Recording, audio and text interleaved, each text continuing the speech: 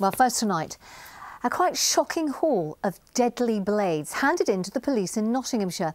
Now, these so-called zombie-style knives and machetes are now illegal to keep at home. One retailer handed in dozens of weapons before the law came into force last week. Well, police believe that others were given up anonymously, some maybe by young people who were actually carrying them. Our social affairs correspondent Jeremy Ball reports. Yeah, if you look at this is a zombie knife. It's even got fake blood on it. And you can imagine the impact that would have on a victim. Carl Thomas tackles knife crime in Nottinghamshire. This is why. This is another one that's been handed in as well. You can see it's got several serrated edges on it again. And if you feel the sharpness of that blade, I mean, that could really cause serious injury. That's very, very sharp, isn't it? Yeah, or fatality. Almost 450 zombie-style weapons have been handed into the force in only a month. Lethal modern accessories that look like medieval weapons of war. Unfortunately, young people carry these during the day. They'll conceal them either under clothing, in the trousers, or inside a jacket. And that's why it's so important that we get them off the streets. This is why they're so worried. Teenagers fighting with serrated machetes in the centre of Nottingham earlier this year. And this is where Muhammad Darab Khan was murdered with a zombie knife nearby only days earlier. Lots of youth workers have contacted us and they've said that young people have come to them and they want to hand these weapons in. So that would suggest to me that they want to change their lifestyles and they realise that peer pressure, they're trying to move away from that so they can actually live a normal life. And you look at these, I mean, this one here at the front looks fearsome, but that was only made illegal last week, whereas this one here was already illegal. I mean, what is the difference between them? The only difference is the writing. So normally they'd say zombie hunter knife or zombie knife, or there'll be some form of writing. There's no writing on it, but you can imagine the impact that would have.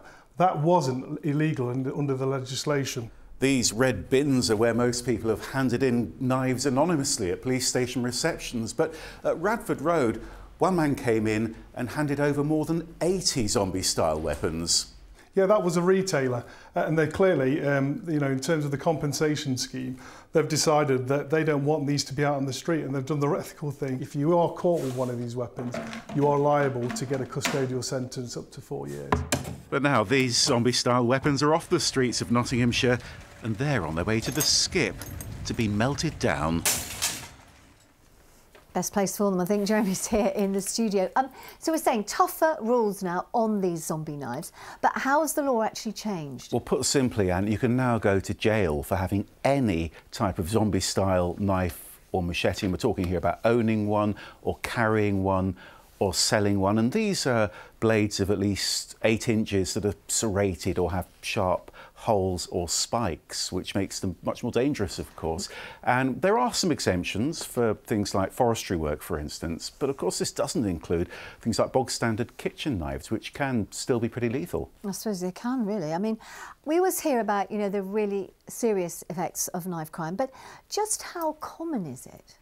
Well, across the wider East Midlands region, the police recorded well over 3,000 serious knife offences in the last year. Now, we can show you how that pans out on an average day. 4 to 5 people injured by knives, so slashed or stabbed on an average day. 2 to 3 people robbed at knife point, and that includes muggings as well. When you put it in days like that, that seems absolutely horrendous, to be honest.